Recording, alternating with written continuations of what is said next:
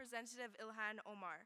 Representative Ilhan is the newly elected Minnesota House Representative for District 60B.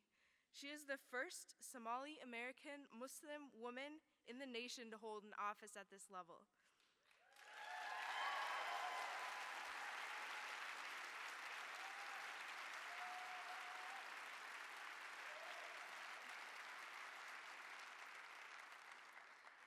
Ilhan is an experienced policy analyst, progressive DFL activist, coalition builder, and humanitarian. Most recently, she served as the Director of Policy Initiatives at Women Organizing Women, where she empowered East African women to take civic leadership roles in their community. Ilhan lives in the West Bank neighborhood of Minneapolis with her husband and their 3 children. Representative Ilhan Omar.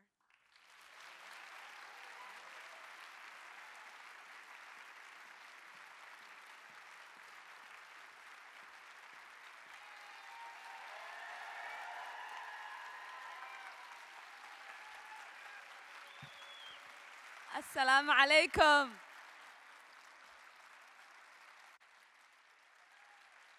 Wow, what a crowd. So I have to confess, I didn't pay attention to how many people were RSVPing for this event. And I was just telling the folks backstage that I thought it was like 100 people in a community room.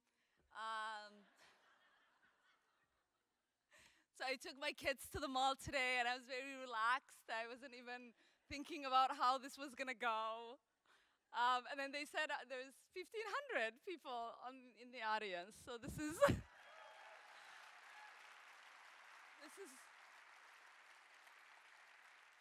this is a wonderful, wonderful surprise. It looks like we're all building for the resistance. So I know that a lot of people are feeling down, and a lot of people are asking themselves, what should we be doing? And I think both of those things are good reactions. I remember when 9/11 happened, I just graduated from high school. I was getting married. And I was really excited about what my life was going to be like. And then that extreme tragedy of 9/11 happened. And for the first time, it felt like I was extremely alone.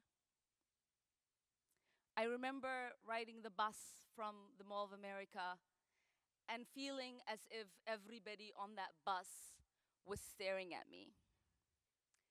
I remember thinking, I don't know who is a friend.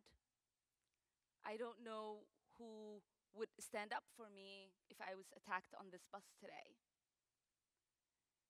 I remember going home and talking to my father and asking him what I should be doing and how I can make myself look peaceful, non-threatening. And he said, "You're tiny, and I don't know who's afraid of you, Ilhan." But that was an honest feeling I had. And I know it was a feeling that was shared by all of the Muslims that lived in the United States. It felt like our neighbors, our friends, our colleagues, our teachers, everybody was turning on us. Because they too didn't know what we were anymore.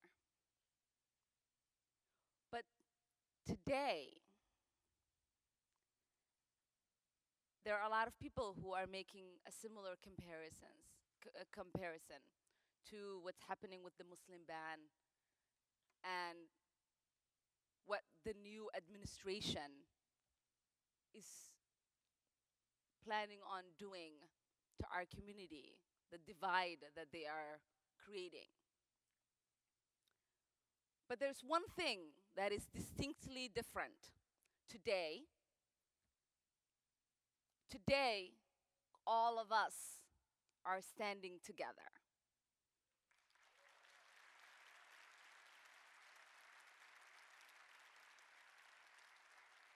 Today, when I'm on the bus,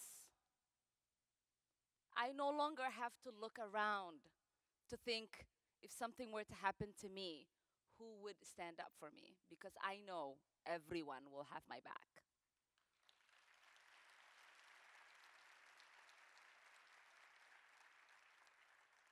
Just yesterday, I was at the University of Minnesota's law school, and a person in the audience said, Ilhan, can you tell us, do you feel supported at the Capitol?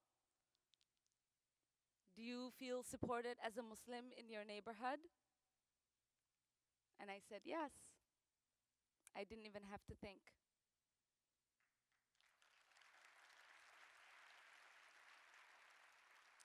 Because today we understand what's at stake. What is at stake is our collective progress. What's at stake is our country's ideals. What's at stake is the beautiful democracy that all of us love and hold dear.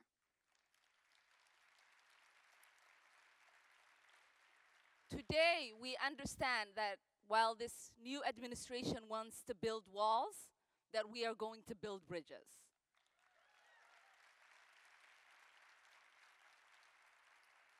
Today, we understand while this new administration says we are going to ban Muslims, that we say refugees are welcome here.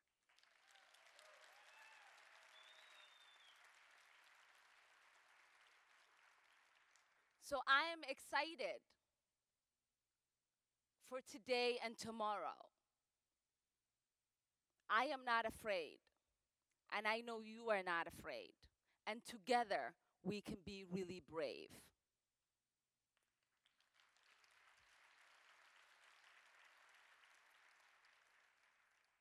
So the next step for us in this resistance is to make sure that we are having conversations with people who might still be living in the shadows of ignorance,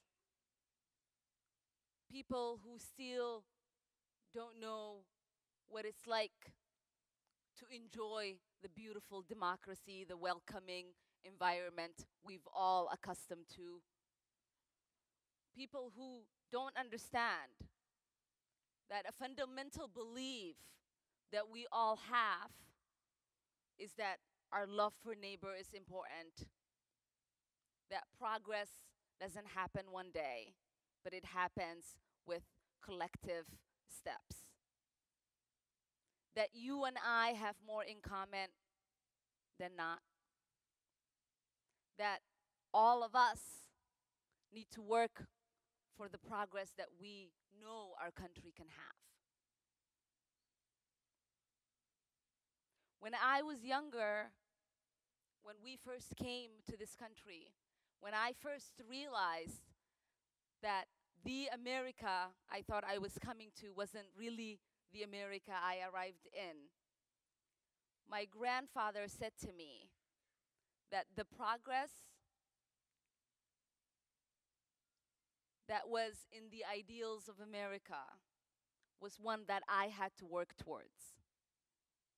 And today, we all must understand and carry that message of my grandfather. The progress we all want is something we must all work towards. And so let's regroup and continue to resist. Love you all.